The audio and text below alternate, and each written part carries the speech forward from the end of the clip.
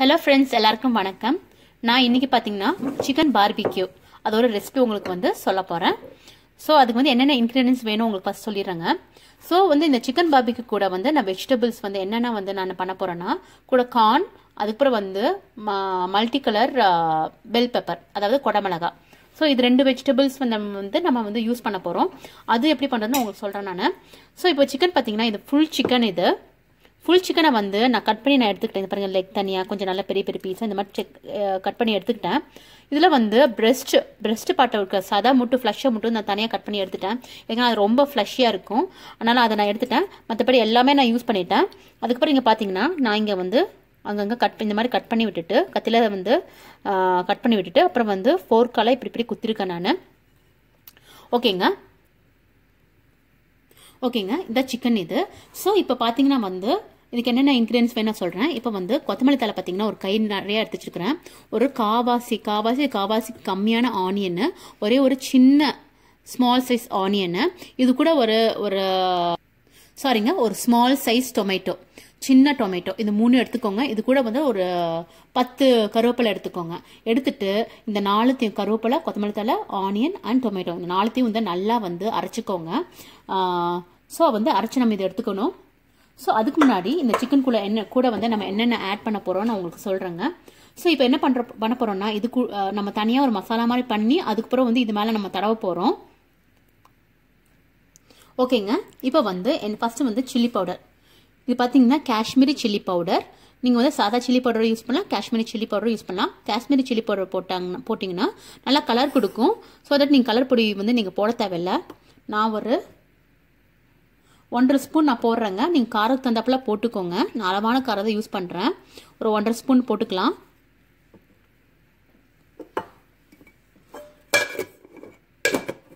ஓகேங்க. அது கூட நம்ம வந்து தேவையான சால்ட் போட்டுக்கலாம். சால்ட் அளவாக போட்டுட்டு அப்புறம் வந்து நம்ம நல்லா மிக்ஸ் பண்ணிவிட்டு அப்புறம் நம்ம சால்ட் பார்த்துக்கலாங்க.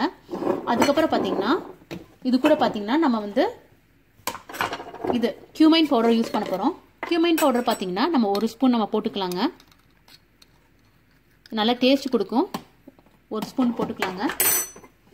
அதுக்கப்புறம் வந்து இது கூட வந்து நம்ம வந்து கரம் மசாலா பார்த்தீங்கன்னா நம்ம ஒரு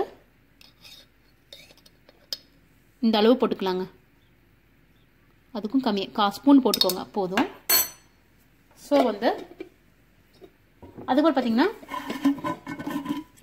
வெந்தயக்கீரை, அதாவது ட்ரைடு வெந்தயக்கீரை நம்ம போட போகிறோம். கொஞ்சோன்னா நம்ம போட்டுக்கலாம். ஏன்னா 1 ஸ்பூன் அந்த மாதிரி வச்சுக்கோங்களேன்.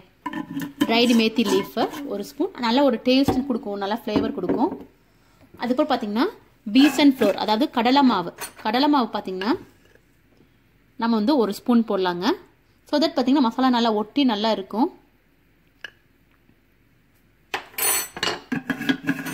அதுக்கப்புறம் பார்த்தீங்கன்னா பச்சரிசி போடலாம். பச்சரிசி பார்த்தீங்கன்னா நம்ம 1 ஸ்பூன் போடலாங்க. ஸோ இது வந்து நம்ம நாளைக்கு பண்ணுறோம்னா ஒரு நாளுக்கு முன்னாடியே மேரினேட் பண்ணிடுங்க.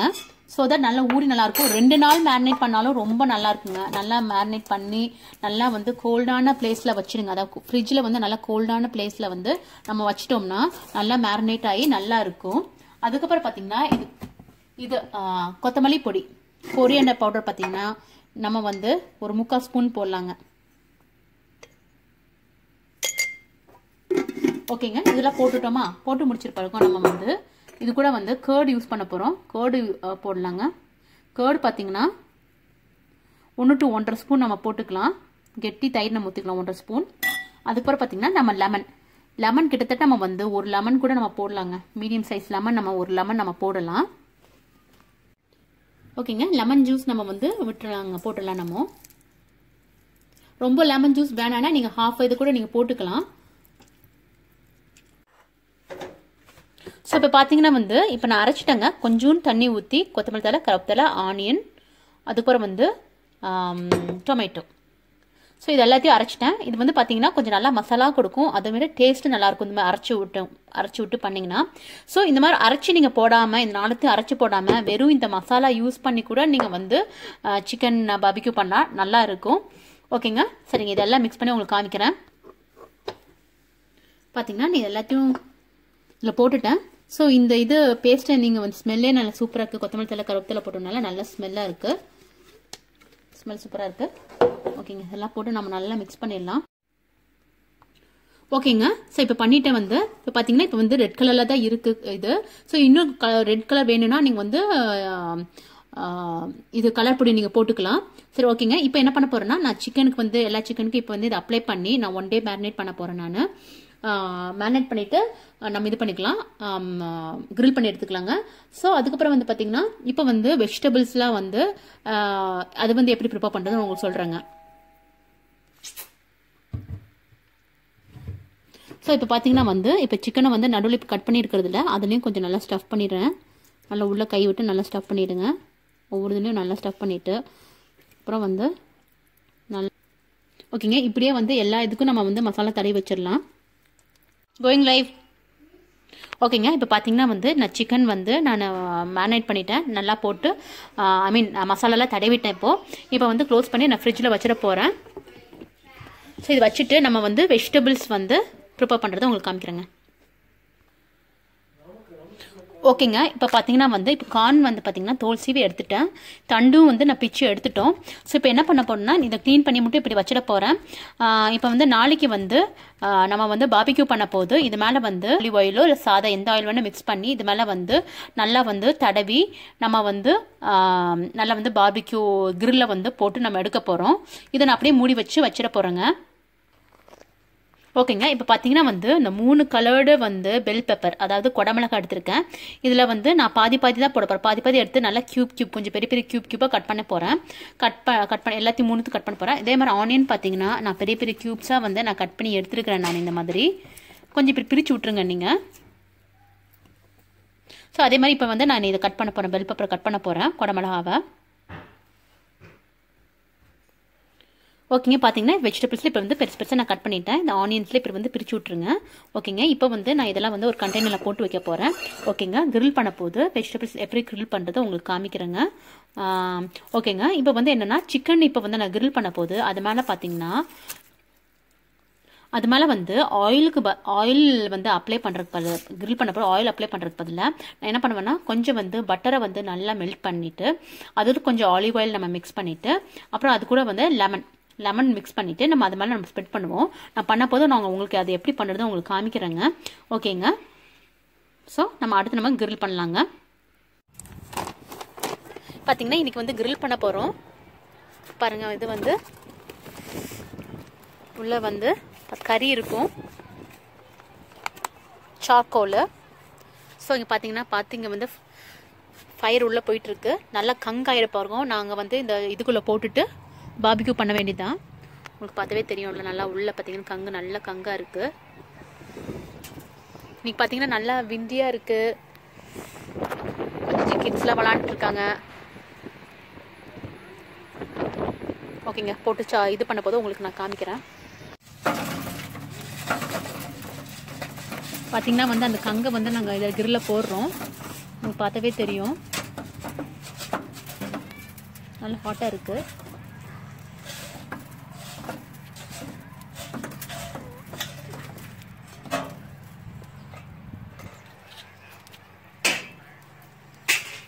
நல்லா ஹீட் கங்கு இருக்கு. ஸோ இது மேலே கிரில் வச்சு கொஞ்சம் ஆயில் அப்ளை பண்ணி நம்ம வந்து சிக்கனை போட்டுடலாம்.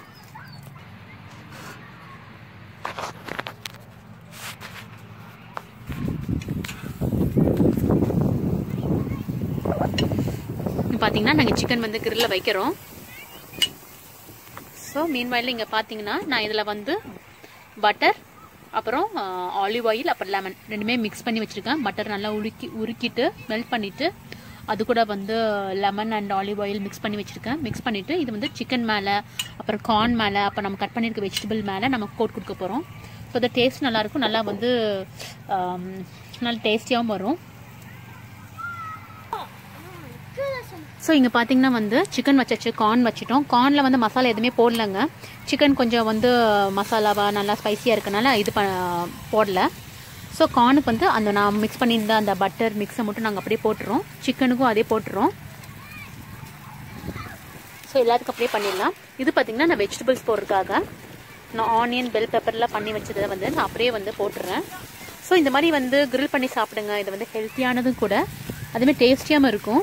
இப்போ பசங்களுக்கு ரொம்ப பிடிக்கும். ஸோ கிட்ஸுக்கெலாம் வந்து ரொம்பவே நல்லா இருக்கும். ஸோ நான் இது போட்டுட்டேன். இது மேலே கொஞ்சம் சால்ட் போட போகிறேன். இந்த வெஜிடபிள்ஸ் மேலே சால்ட்டு போட்டுட்டு அப்புறம் அந்த பட்டர் இதை வந்து லைட்டாக டிசில் பண்ணி விட்டுருவோம்.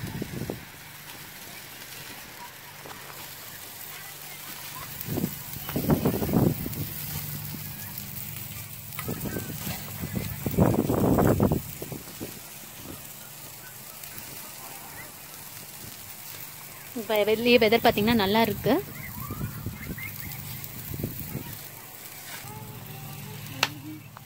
ஓகேங்க, இப்போ எல்லாமே பண்ணியாச்சு. இப்போ வந்து க்ளோஸ் பண்ணி நம்ம வந்து குக் பண்ண வேண்டியதுதான். இப்போ க்ளோஸ் பண்ணிடுறோம்.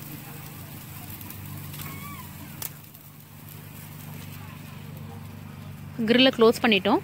க்ளோஸ் பண்ணிவிட்டு பார்த்தீங்கன்னா வந்து வெண்ட் இங்கே இருக்கும் பின் சைடில், அதை நம்ம ஓப்பன் பண்ணி விட்டுடணும். க்ளோஸ் பண்ணிட்டிங்கன்னா உள்ளே ஆக்சிஜன் போகாது. ஸோ தட் வந்து பார்த்தீங்கன்னா சீக்கிரமாகவே வந்து கங்கு அந்த நெருப்பில் வந்து ஆஃப் ஆகிடும். எப்போவுமே வந்து ஓப்பன் பண்ணி வச்சு தான் வந்து பண்ணணும். ஸோ அதே மாதிரி இந்த சைடு ஒன்று இருக்குது, அதே மாதிரி அந்த சைடும் ஒன்று இருக்குது. ஸோ இங்கே பார்த்தீங்கன்னா உங்களுக்கு தெரியும் எவ்வளோ ஹீட் இருக்குன்னு காமிக்குது. ஸோ இதை நம்ம பார்த்துக்கலாம். ஓகேங்க, இது அப்படியே வந்து குக் ஆகட்டும். குக்காக இருப்பாங்க உங்களுக்கு காமிக்கிறேன். இப்போ பார்த்தீங்கன்னா சிக்கன் ரெடி ஆயிடுச்சு. கார்னும் ஆல்மோஸ்ட் ரெடி, வெஜிடபிள்ஸும் ரெடி ஆகிட்டு இருக்குங்க. சிக்கன் பார்த்தீங்கன்னா சூப்பராக ரெடி ஆயிடுச்சு. நல்லா சாஃப்டாக நல்லா ஜூஸியாக இருக்குது.